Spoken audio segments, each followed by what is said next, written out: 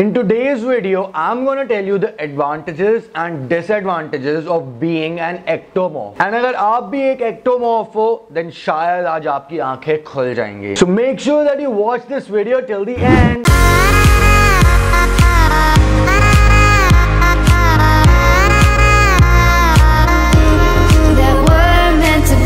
Hey fam, what's up? This is Archit and you're watching Aesthetically, the channel that adds banter to fitness. आज मैं बात करूंगा ectomorphs की and also the advantages and disadvantages of being an ectomorph. सबसे पहले मैं आपको ये बताता हूँ कि ectomorph चीज क्या होती है. तो अगर हम थोड़ा साइंस की बात करें तो ectomorph एक एक्चुअली somatotype होता है. Somatotype is basically the categorization of human beings. मतलब कि अगर आप पतले हो, आपकी लिम्स बड़ी हैं, मतलब आपकी लातें बड़ी हैं, या फिर आपके हिप्स एंड आपके शोल्डर नैरो हैं, तो आप एक एक्टोमॉर्फ हो. अब अगर इसका ऑपोजिट हम देखें तो उसको हम कहते हैं एंडोमॉर्फ. एंड इन दोनों के बीच में एक परफेक्ट स्पीशीज आती है जिसको हम कहते हैं मीजोमॉर्फ. नाउ मैं मीजोमॉर्फ के बारे में तो कुछ बोलना चाहता ही नहीं हूँ क्योंकि उनके लिए कोई वीडियो बनती ही नहीं है. They are the perfect people, like जिनके जेनेटिक्स बहुत अच्छे होते हैं, the 1% people, वो लोग होते हैं मीजोमॉर्फ. और इन लोगों को छोड़ के जो पूरी पॉपुलेशन है वर्ल्ड की, they are categorized under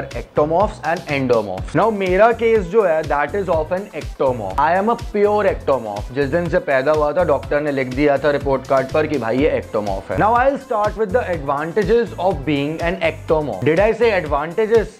I'm sorry, I meant advantage. Yes guys, there is only one single advantage of being an ectomorph and वो advantage है फास्ट मेटाबॉलिज्म. और अगर आप मेरे केस की बात करो then I am a pure ectomorph, मतलब सुपर ह्यूमन वाला सुपर फास्ट मेटाबॉलिज्म. अगर आप बॉडी बिल्डिंग में हो तो हर एक एक्टोमॉर्फ चाहता है कि वो एंडोमॉर्फ हो और हर एक एंडोमॉर्फ चाहता है कि वो एक एक्टोमॉर्फ हो. फास्ट मेटाबॉलिज्म को समझाने के लिए मैं आपको दो अलग अलग लोगों के लिए समझाता हूँ. एक तो वो लोग जो जिम नहीं जाते हैं एंड एक वो लोग जो जिम जाते हैं.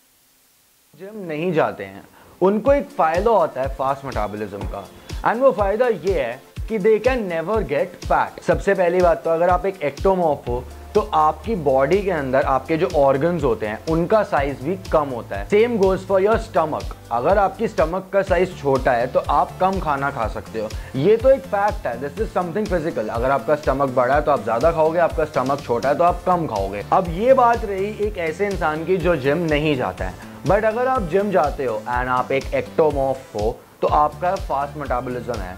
अब उसका फ़ायदा आपको जिम में काफ़ी सारी चीज़ों के ऊपर हो सकता है. First is your protein synthesis. अगर आपका मेटाबॉलिज्म फास्ट है तो आपका प्रोटीन सिंथेसिस भी फास्ट है एंड आपकी रिकवरी भी फास्ट है. Also you have better endurance and agility. मतलब कि a person who has an ectomorph body would be better in sports. And ये इसीलिए भी है बिकॉज अगर आप लोगों का फ्रेम लाइट है तो आप लोग एरोबिक एक्सरसाइजेस ज़्यादा अच्छे से परफॉर्म कर सकते हो. Now I'm gonna tell you the disadvantages of being an ectomorph. Now अगर आप एक ectomorph हो और आप जिम जाते हो तो आपको उसके साथ भी काफ़ी सारे डिसएडवांटेजेस हैं. First disadvantage is that you can do absolutely nothing about it. Yes guys, this is true. आपका बॉडी टाइप जो है वो बन चुका है. आपका बॉडी फ्रेम जो था जब आप पैदा हुए थे उससे पहले ही बन चुका था. सो आप उसको चेंज नहीं कर सकते हैं. इसी चीज़ को हम कहते हैं जेनेटिक्स. हम अपने जेनेटिक्स को कभी भी चेंज नहीं कर सकते हैं. The second biggest disadvantage that I can think of is कि जब एक्टोमॉर्फ मसल बिल्ड करना चाहते हैं तो उनकी प्रोग्रेस काफ़ी स्लो होती है. एंड ये मैं आपको एक एग्जाम्पल के साथ समझाता हूँ. सपोजिंगली आप एक बिगिनर हो एंड आप एक एक्टोमॉर्फ हो, आपने जिम ज्वाइन किया, आपका initial starting wait is 50 kgs. तो अगर आप 50 kgs के हो एंड आप एक बिगिनर हो तो ऑब्वियसली आप ज़्यादा कैलोरीज नहीं खा सकते हो. अगर आप एक एक्टोमॉर्फ से पूछो कि भाई how many calories do you eat to build muscle, then जो नंबर आपको सुनने को मिलेगा ना वो आपके तोते फेल कर देगा. अगर एक नॉर्मल इंसान जो जिम जाता है 2500 कैलोरीज पे बल्किंग कर सकता है तो एक एक्टोमॉर्फ को कम से कम 3 से 3500 कैलोरीज चाहिए सेम वेट पे मसल बिल्ड करने के लिए. एंड ये एक्चुअल में सब होता उस एडवांटेज की वजह से ही है that you have a higher metabolism. आप कुछ भी खाओगे आपकी बॉडी उसको बहुत जल्दी प्रोसेस करेगी. Another disadvantage of being an ectomorph is that you have a smaller body framework. इसका मतलब ये है कि आपके शोल्डर्स काफ़ी नारो होते हैं, आपकी हिप्स काफ़ी नारो होती हैं। इनिशियली जब आप लोग जिम ज्वाइन करते हो तब आपकी स्ट्रेंथ लेवल भी बहुत कम होते हैं। बट होल्ड ऑन गाइज,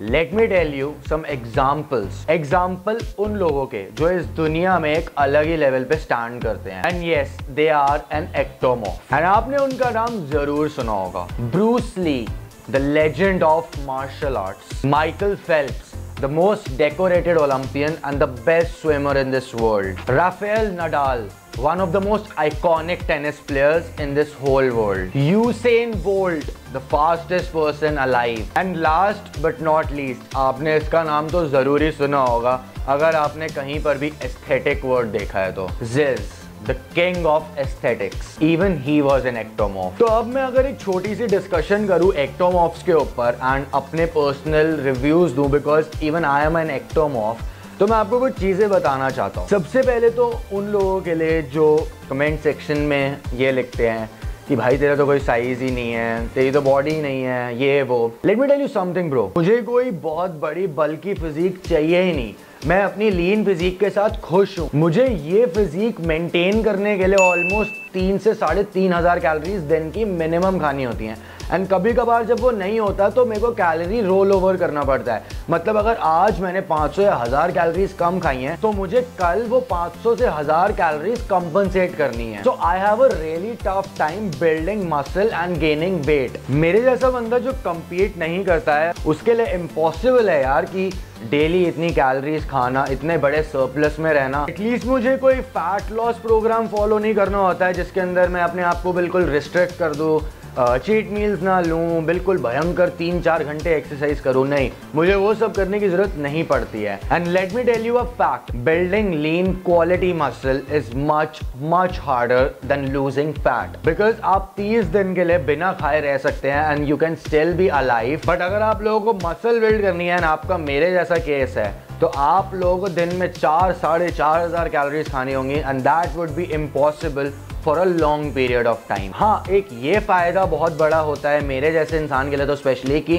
मेरे को चीट मील से कोई प्रॉब्लम नहीं होती है। मैं कभी भी चाहूँ मैं चीट मील्स खा सकता हूँ and I can still find my way out of it, because एक एक्टोमॉर्फ को एक हाई कार्ब डाइट चाहिए होती है।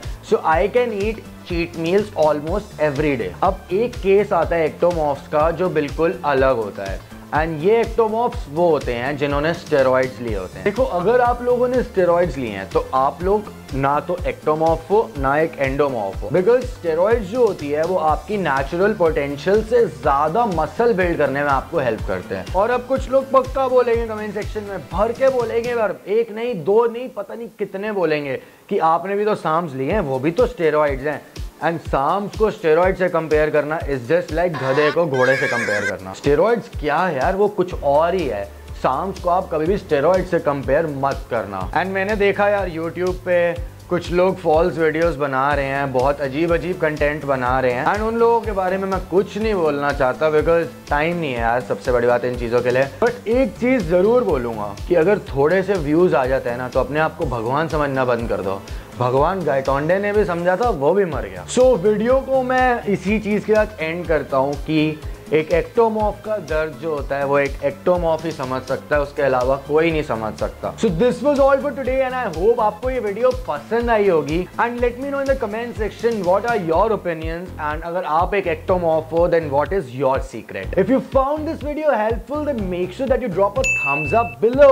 ऑल्सो यार subscribe to aesthetically, it's absolutely free, कोई नेटफ्लिक्स थोड़ी ना लगा रखा है यार। उसके लिए यहाँ पे बड़ा सा बटन बनाया है, इसको प्रेस कर दो। एंड ऑल्सो गाइज इधर प्रेस करो पिछली वीडियो देखने के लिए, एंड इधर प्रेस करो मेरी one of the best videos देखने के लिए। And now I will catch you on Thursday.